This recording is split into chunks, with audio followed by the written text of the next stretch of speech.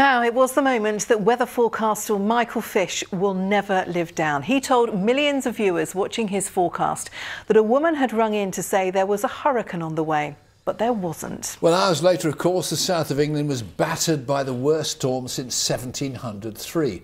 Well, I went along to meet him at home, and apparently we've got it all wrong.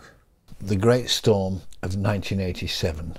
Now, you got the blame on the BBC for not forecasting that, but you say it wasn't you.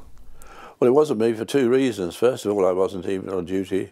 It was Bill Giles who was on the afternoon, evening before, and he actually said it'll be a little breezy up the channel, which I think was a bit of an underestimate to say the least.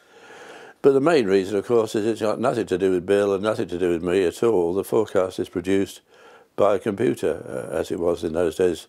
The Met Office headquarters at Bracknell. And if there's anything to blame at all, it's the computer. But nonetheless, if you look on the internet, there's, there's someone who looks remarkably like you saying, and I quote, "Earlier today a woman rang the BBC and said she heard that there was a hurricane on the way." Well, if you're watching, don't worry, there isn't. But having said that, actually the weather will become very windy. I deny it, yes. So you categorically deny not forecasting the great storm? I categorically deny not forecasting it, but I don't categorically deny making the stupid remark that went with it.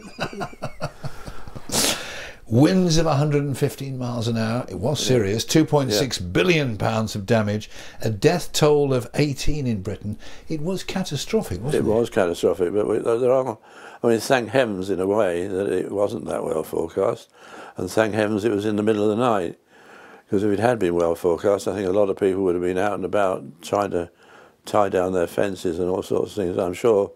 And again, if it hadn't been at night, the death toll would have been far, far higher.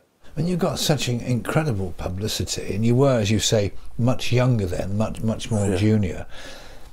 Did you think, oh, I can't stand this, I might quit? Or? Well, there was a time, yes, because obviously to have about 30 reporters camped outside your house for days on end wasn't the best of things.